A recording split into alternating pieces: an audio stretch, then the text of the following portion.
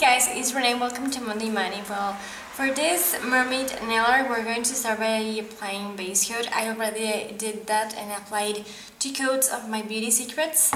And then I'm going to be using this sample thing that I got at Sally Beauty Supply. Doesn't have a name on it, doesn't have anything, and it's like a green with a grayish undertone. I don't really know how to explain it. But another like dupe that I have for that one is this shiny glaze for Audrey. But just try to look for a green that has some gray undertones. I'm choosing this one because I think this one goes better with the Little Mermaid theme that I'm going for. And I'm just going to apply 2 coats of this one because, as you can see, it's quite sheer.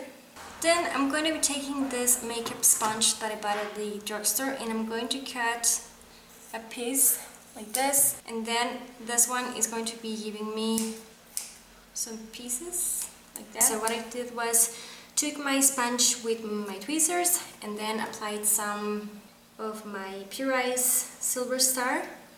Remove the excess just a bit. Go and just sponge a bit. This is just to create some sort of sparkle effect in there. And I'm now going to be taking my Shine Glaze, the green one, doing the same thing pretty much. And again, you can make it as pigmented as you want. Then I'm going in with my Pure Ice Dazzle Me. This is just so they have like sparkle in the background. I feel like my background got lost a bit because it's so chunky. I'm just filling in my sponge and kind of making green one come back to life again.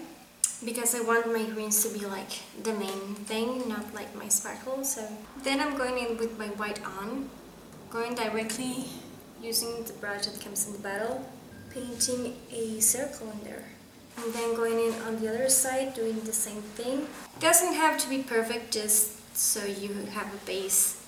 But then I'm going to be taking my Sally Hansen, and this is No Hard Feelings. And I'm going to go on top of that white. And this is the reason why we painted the white in the first place, so this purple would be more like vibrant. And then I'm going to be taking my Nina Ultra Pro. This is Never Glum Plum thin brush. And the reason why I'm using this color instead of a black, for instance, is because I feel like black would be like too harsh. And I want this to kind of be the shadow. So I'm going in all around the edges first, all around. Once my edges are covered, I'm just going in and add 3 lines. Same on the other side. I'm going to clean this brush and I'm going to let it dry. And then I'm going in with my Dazzle Me. I don't want to go too crazy, just until it's like sparkly. Or you can always add a rhinestone, but I prefer to just use these things. For this one, I'm going to simply be taking my White On by Sally Hansen and going in with the smaller brush, gun tool, and just as many as you want. These are supposed to be bubbles. I'm going to be taking my Sally Girl, the one that doesn't have a name on it, and I'm going to be doing the same thing. I'm going to be taking my smaller gun tool and I'm just going to add really small dots to just simulate more bubbles in there. Once my green is dried, I'm going to be just taking my White On again and just drawing those just to get the illusion that they are bubbles. And then last but not least, I'm going to be adding my top coat, and I'm using my hardener as always. This is the one that I like using the most because it works fine for me.